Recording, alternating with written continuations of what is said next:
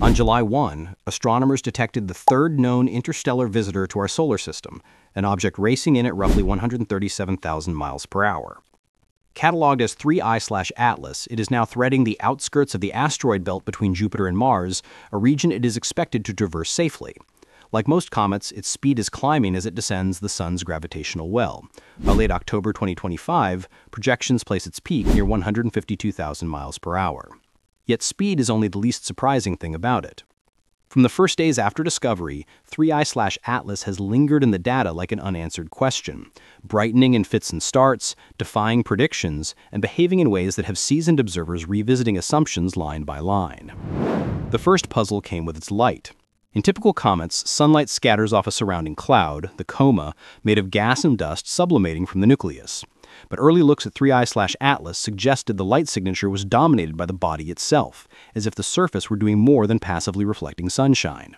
That tantalizing hint sparked a range of ideas. Some speculated about unusual surface reflectance, a reddish cast, and a thin dust veneer that might boost forward scattering and make the nucleus seem conspicuously luminous.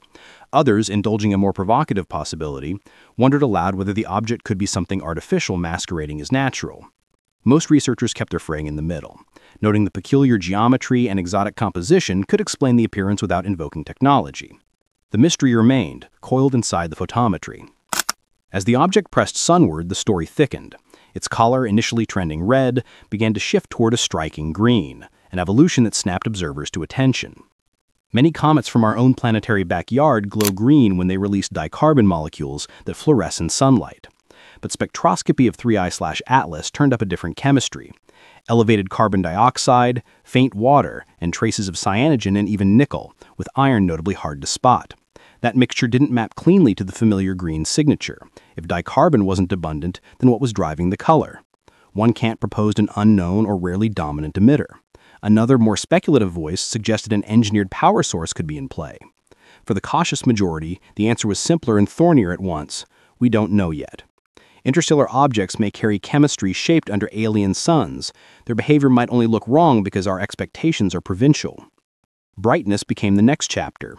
3I/Atlas began at the fringe of detectability near 18th magnitude, and has since climbed dramatically, lately hovering near magnitude 12, still far from naked eye visibility, but a leap that compresses months of anticipated evolution into days. The rise has not been smooth.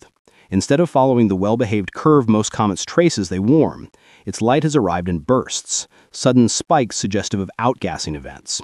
When a comet's surface fractures, sunlight could reach fresh volatile pockets and drive rapid releases of gas and dust. Astronomers call these outbursts, and they can make a comet brighten almost overnight. If internal pressures build faster than the structure can vent, chunks of the nucleus may break away. History offers a dramatic case study in Shoemaker-Levy 9, a comet torn into a string of pearls before Jupiter pulled the fragments down in 1994. The speculation, however, has not kept pace with the data by accident. As 3I/Atlas approached the neighborhood of Mars, some observers noted a convergence of oddities: the color shift, the stepwise brightening, the unusually high carbon dioxide relative to water, the nickel without obvious iron. Against that backdrop, a provocative essay circulated from a well-known Harvard astronomer, arguing that the object might be technological, capable of releasing smaller probes as it passes through the inner solar system. He even floated a testable idea. Perhaps a newly discovered comet, C2025F2 Swan, was a fragment or probe shed by 3I/Atlas. Follow-up work undermined that specific link. The newcomer appeared to be approaching from the opposite direction. But the author urged continued vigilance around the October 3rd passage near Mars. If an artificial object were bent on subtlety, he argued, we should not expect it to behave loudly.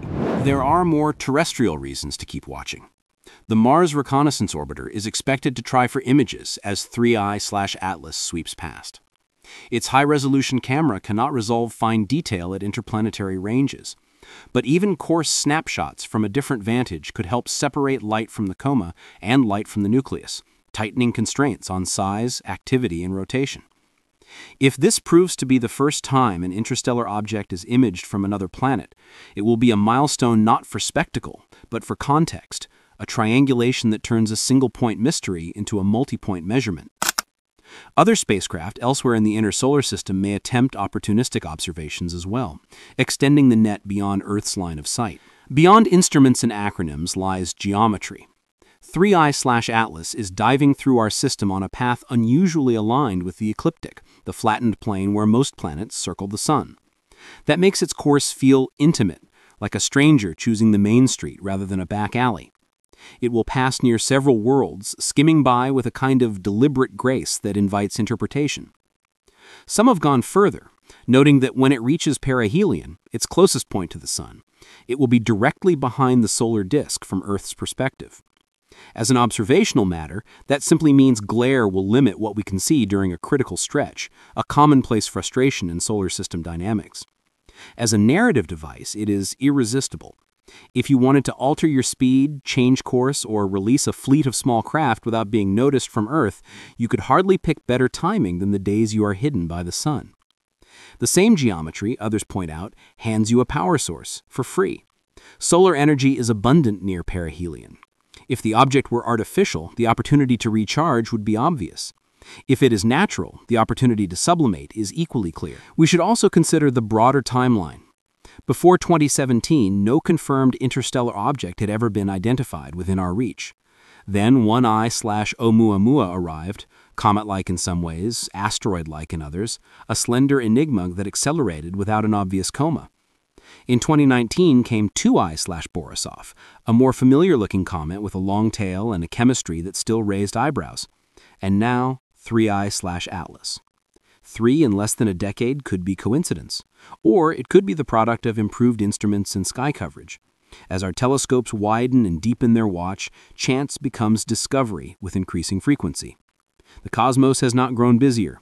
We have grown better at listening. Yet there are motifs in 3I/Atlas's story that stick. The suggestion that its inbound vector points roughly from the direction of Sagittarius, a patch of sky associated with famous radio mysteries like the WOW signal, is more poetry than proof. But poetry has its uses.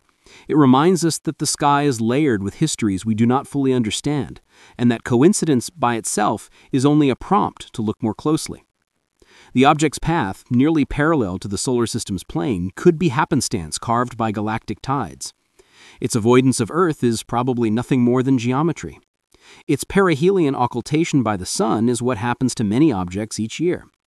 To make these facts into intention requires more than intrigue. It requires evidence.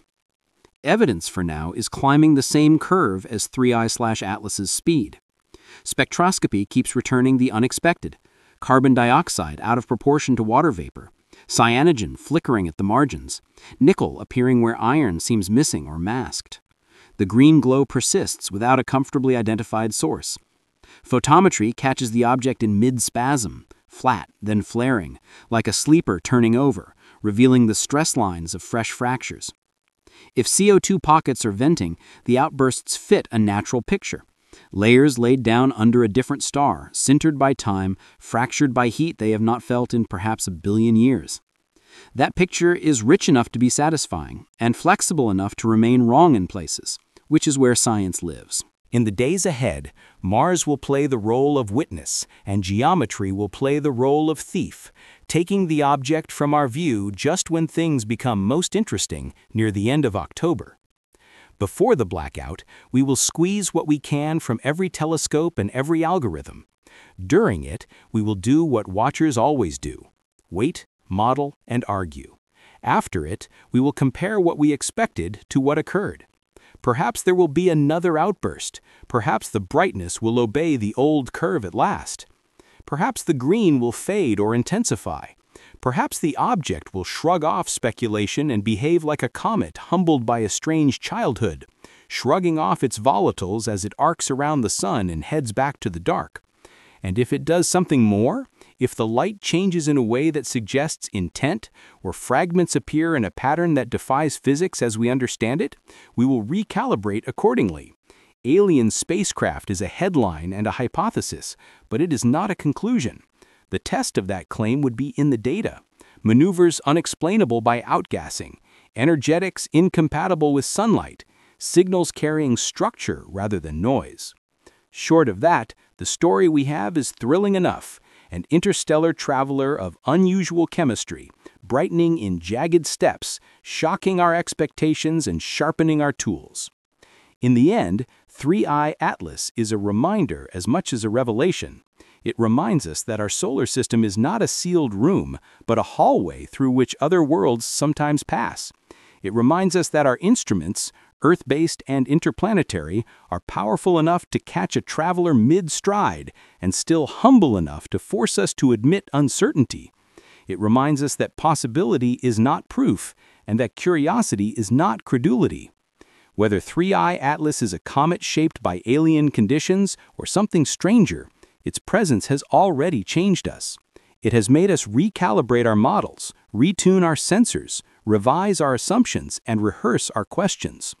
Soon it will swing past Mars, vanish behind the Sun, and then emerge again, dimmer but still itself, carrying the evidence of its passage in spectra and light curves we will pore over for years. Whatever it truly is, it has already done something consequential. It has made us look up with fresh eyes.